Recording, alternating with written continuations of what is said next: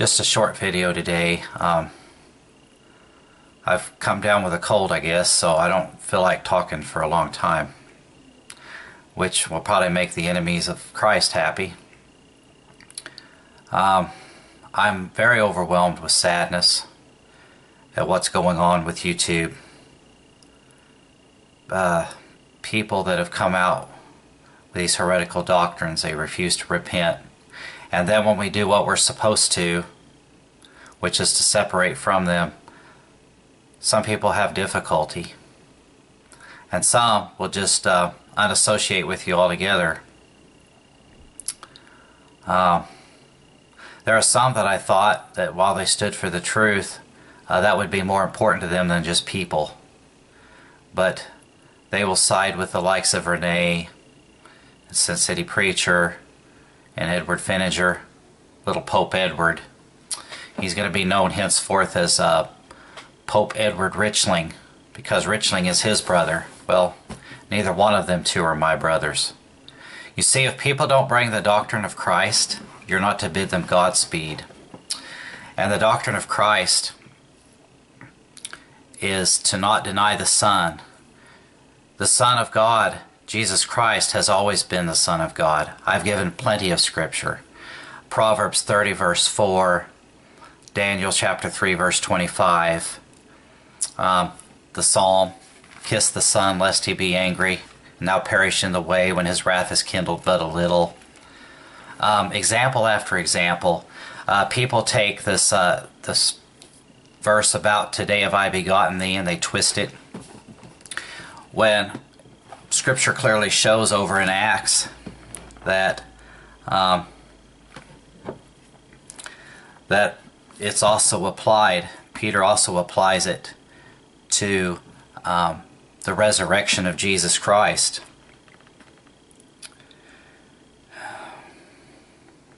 Over in chapter 13, verse 33, God hath fulfilled the same unto us their children, in that he hath raised up Jesus again, as it is also written in the second psalm, thou art my son. Notice present tense, thou art my son, the I am that I am. Jesus is the I am, the eternal Son. He never changes, and those that deny that, they're anathema.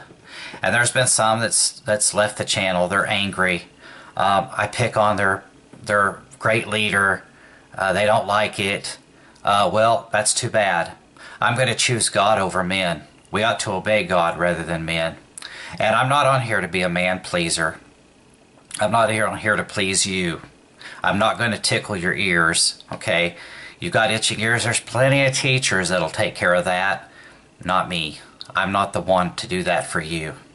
Okay, it's going to be the truth. And the truth hurts some people. The truth divides. But you can't have real Christian unity without the truth. It's impossible. But look here. In that he hath raised up Jesus again, as it is also written in the second psalm, thou art my son, this day have I begotten thee. And as concerning that he raised him up from the dead, now no more to return to corruption, he said on this wise, I will give you the sure mercies of David. So now we see that it's not just about his incarnation, it's about his resurrection. You see, that verse also ties in with Revelation chapter 1 and verse 5. And from Jesus Christ, who is the faithful witness and the first begotten of the dead. You see, Jesus, oh, the wonderful name of Jesus. He is the Word of God. As the Word of God, He declares to us everything that the Father has to say. Because He proceeds forth from the bosom of the Father. And He is the first begotten of the dead. Okay? Colossians puts it this way, He's the firstborn, okay, from the dead. He has the preeminence. And Jesus rose from the dead, never to die again. And when you take these evil doctrines, they destroy your hope, and they destroy the love of God. And when you do that, you don't have real Christian fellowship. You don't have unity. I've been attacked in comments, and so I keep my comments locked down, and I'm glad that I do, because you're not going to use my channel to spew your foul, evil doctrine. I'm simply not going to permit it. Now, Jesus Christ rose from the dead, never to die again. And think about this, brothers and sisters. There were others who rose from the dead before him, but they died again. He rose from the dead, never to die again. He is our hope. He is the only begotten Son of God, okay? He has the preeminence. He is not just in the creation. He is over the creation. He is the creator of all the creation, okay? And to demote Jesus to just being a son born in time, when you have so many other clear scriptures that show clearly from the Old Testament that he was the Son of God prior to his incarnation, that's blasphemy. It's wickedness, it's heresy, and I will not tolerate it and fellowship with any people that declare such a thing. No, not even one tiny little smidgen, one iota. None. You do not bring the doctrine of Christ, you will not be called a brother. Now, there are some who have been in error and realize the error and they get out of it, but there are others who dig their heels in ever harder, ever greater, and they reject the truth because they're stiff-necked, just like the Pharisees, just like the children of Israel of old, because they do not love the truth. They have the spirit of error. And it is a most grievous thing. But some of the things regarding Pope Edward, and some of you may not like that title, I don't really care. He sets himself up as a pope, see, because he acts infallible. And the problem is, his so-called truth doesn't come from the Word of God, it comes from men's books. And the error that he's propagating is not new, okay? It was resurrected by this group of people called the Plymouth Brethren, I believe, like over 100 years ago, that deny that Jesus is the eternal Son of God, that he became the Son in time. Listen, you change the doctrine of Christ one iota, however seemingly small or insignificant it seems, it is of the most grievous error, because error begats more error. And people who teach this, who believe this, they go farther and farther and farther away from the truth, because they've rejected the truth. If you reject that Jesus is the eternal Son of God, you've rejected God. You do not have the Father, you do not have the Son. And so I refer to him now as Pope Edward. And so many of the false doctrines that he's teaching now make sense to me as being error in light of this teaching. For example, he calls Martin Richling a brother. And I understand why. You see, they both have created gods. They both have created Jesuses. It's just that Martin's was 4,000 years earlier than Edward's.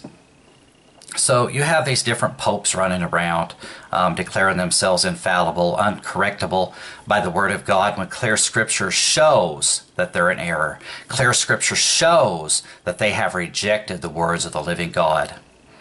And so they set themselves up as infallible people. You got Pope Dinlinger, Pope Brian, His Unholiness, and then His Unholiness Pope Edward.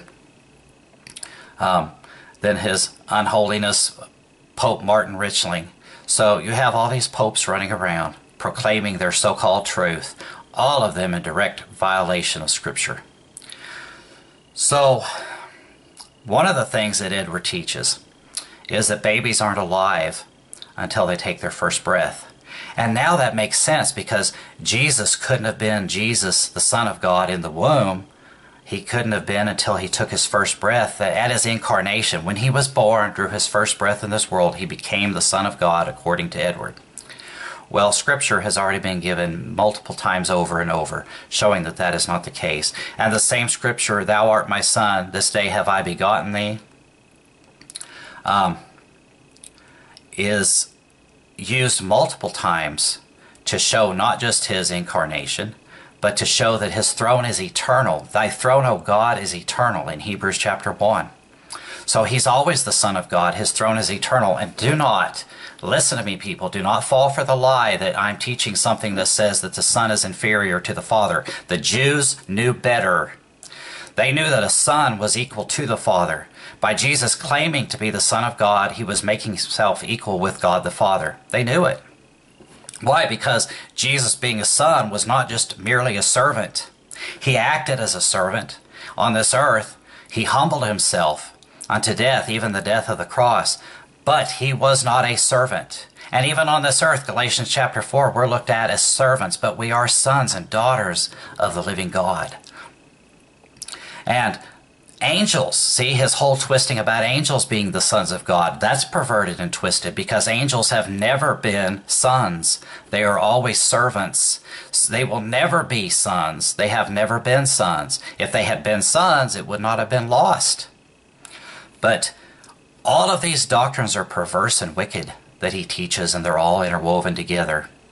And they're all put forth to deceive people. And there's so many people that are under the spell, and I say spell because it's doctrines of devils. They're under the spell of his teaching and others like him. He, of course, is going to make a video or 7 probably refuting it. I don't know, and I don't care because I don't listen to his voice anymore. These people that spout these evil doctrines, there is no point in listening to them. There is absolutely no point. Because they're going to argue around and twist things and say, well, he's making a subordinate, eternal subordinate Jesus. No. God's throne, the Son of God, God the Son, Jesus, his throne is eternal. And he is equal with the Father. Why? Because he inherits all things. Everything that the Father has is for the Son. I've said these things many, many times. Okay? But now they're coming into sharper focus. They're coming into more clear light because of all these things about angels always being servants and never sons, and we inherit all things in Christ because the Son is equal to the Father and the Father gives everything to his Son. He is one with the Father. He is equal with the Father as the Son of God. He is not any less. Edward is the one that's creating an inferior Jesus, an inferior God, an inferior being who is not God at all. The Son of God is eternal. He has always been the Son of God. He proceeded forth from the bosom of the Father to show us the Father. And all of these wicked heretical teachings are interwoven in together. And I have stood against it for a long time. And I'm not on here to win a popularity contest. I'm not here to take your money. I'm not here for validation. You know, when I first started getting attacked, and I want to share this with you folks. When I first started getting attacked, I would get upset. And I would say, someday I'm going to be validated. Someday I'll have validation in front of God that what I taught was true and right. That may be and that may not be. All that matters to me is not my own validation, but the glorification of Jesus Christ. If what I teach glorifies and honors him, that's all that matters. And the wicked people and their heresy be damned. And I mean damned to hell. The only thing that matters is that Jesus Christ is glorified. Whether I'm praised by the Lord or not, it's irrelevant. As long as Jesus is glorified, that's all that matters. And all these false teachings that Edward promotes, even his twisted nonsense, hyper-D nonsense about Romans chapter 10, it all comes into focus now because this is a man that takes every doctrine and has no understanding. And folks, it is not Brian Denlinger versus Edward Fininger, okay? That's like saying it's Arminianism versus Calvinism. They're both lying stinking wrong, okay? They're both promoting doctrines of devils. They both lack understanding of the Holy Spirit because they're prideful and arrogant and puffed up and they do not know anything. And then there's the issue with Renee. Renee's trying to backtrack and say that that's not really what she says, but she still clings to the idea that Jesus was the Word before he was the Son. No, he has always been the Word. He has always been the Son, eternally. And it does not make Jesus inferior or subordinate to the Father in the sense that he's less than, because he inherits all things from the Father. He is equal to his Father. My son is not inferior to me because he's my son. He is my equal. He has my name. He has everything. The Father bestows everything upon the Son, even his own name, Everlasting Father. He gets every good thing. And in Christ, we inherit all those things too. But do these false teachers share all the wonder and the glory of those wonderful truths with you? Or do they just keep reading from dry, dull books, men's books? You know, for me, I couldn't even imagine in the darkest recesses, furthest away in my mind, that anybody outside of mainstream Christianity, folks that I would call brothers and sisters, would even question the eternal sonship of Christ. This was a new thing to me. It just absolutely floors me, and it grieves me, and it makes me want to cry that there are brethren who call themselves brethren, who call themselves saved, who would deny the eternal sonship of Christ, that would actually fall for these lies thinking, oh, well, Jesus became the Son at his incarnation, when clearly I've showed you scripture after scripture in the Old Testament to show you that Jesus has always been the Son. That Hebrews declares, thy throne, O God, is forever. That this day have I begotten thee is also applied to his resurrection. The power and might and glory of his resurrection and his resurrected eternal body, and we're promised one just like him. And yet, there are so many wicked people running around, spouting off things that they do not know, because, quite simply, they don't believe. And so because they don't believe, God will not show them the truth. He has left them with the spirit of error, because they would not hear the truth being spoken to them. They would not believe the Word of God. Little w, big W. They won't believe it. And I'm even reminded of, I guess Tammy Morrison put out a short video the other day, Victim to Victory for Jesus, saying that I had some health issues. Don't be concerned about that, Tammy. You need to be concerned about you calling Edward a brother, okay, because he's not. He is a liar and a deceiver. He's a pope. He sets himself up as infallible. And I know there's going to be people who think that I'm just being mean-spirited.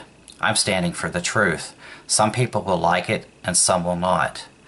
But all of Edward's grievous errors are intertwined, and he is too proud and too arrogant to humble himself and admit the truth. And that is the truth. So I call on these false teachers, if you really belong to the body of Christ, if you really are a son or daughter of the Lord God Almighty, then repent of these heresies. All of you. And don't associate with these people and fellowship with them, because we are called out of darkness into his marvelous light. We are to be separate and apart. We are to come out of this false wicked people and touch not the unclean thing. We're called to be separate. We are called to be a holy people, a peculiar people, one that wholly depends upon the Lord and not on the hand of man, not on the wisdom of man and man's books. So if any man does not bring you the doctrine of Christ, he is anathema.